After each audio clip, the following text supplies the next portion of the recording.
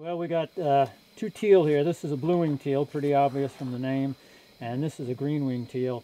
Green-winged teal is actually the smallest duck in North America, and the blue-winged teal is just slightly larger than the green-wing. Well, Ron, we're out here catching and banding ducks tonight. We're targeting wood ducks mostly. It's our pre-season banding period. It takes place in August and September. Yeah, we're doing it at night. We're catching birds with the airboat. We slowly find them as they're going through the vegetation with the airboat. We spotlight them, and generally they won't flush from you. And then we slowly creep up behind them, and one of my good netters over here, David Norris or Ben Lewis, puts a net on them and scoops them up, and that's basically how you do it.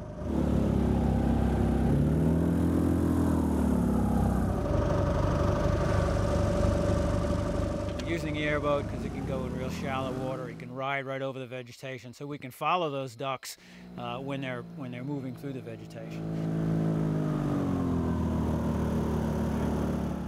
Well, there's several different ways of catching ducks, from catching them with a rocket net or a bait trap. This is kind of a unique method that we use. Some other states actually use their hands to catch them. We use nets to catch the ducks, and it's a little bit of an art to it. You kind of have to look and see where they are, where they're going in the vegetation, or look for an open area to catch the birds. The pintail next, and then the wood ducks. What size is the pintail? Lacey, give me your pliers.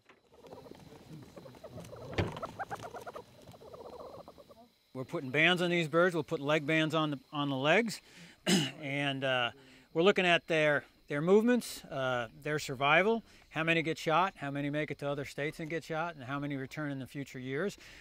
By hunters, this gives us an indication of how long they survive, what their hunting mortality is, and we use that information for setting hunting seasons, setting regulations on how many birds we can shoot, how long a season we can have. And we treat the ducks real nice. As you can see, this duck is in real good shape. We'll just stick a leg band on it. We keep them in these crates over here. We'll only keep them for an hour or two, for as long as it takes to band them. Then we'll go back out tonight and let them go. So hopefully it'll be a little traumatic for them when we have them, but they'll be right back in the marsh tonight, and hopefully it'll be, not that very stressful for them.